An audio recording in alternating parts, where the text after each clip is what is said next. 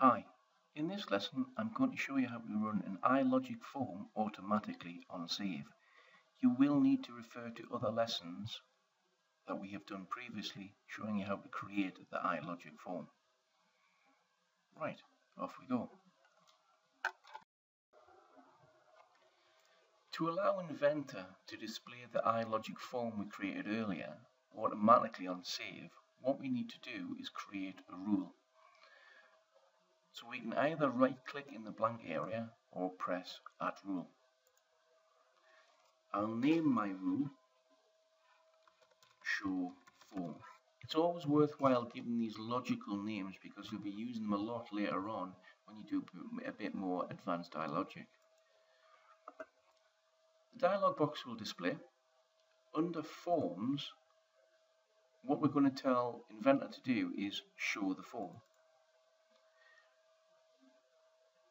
In the green area here, this is where you need to type in what you've called your form. So we called it Symmetry Iprops. I'll press OK at that point. It will display the box. We don't need this up at the moment. We'll just press Done. Now, we have a rule called Show Form. Now what we need to do is tell Inventor at the point where you save it to display that form. So this is done by using event triggers. I'll press event trigger. After before save, you can tell it to show the form. Press OK. Now when we press save at this point, it will automatically bring the box up.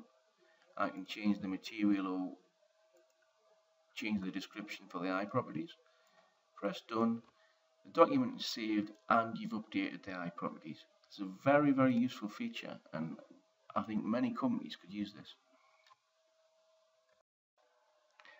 I hope you enjoyed that lesson on running an Ilogic form automatically on save. It's a very useful feature, especially when you combine it with the other lessons about creating forms and creating rules. It will be a valuable addition to your Inventor install. Our next lesson will show you how to create an adaptive chain using imates. I hope to see you on that one. Bye.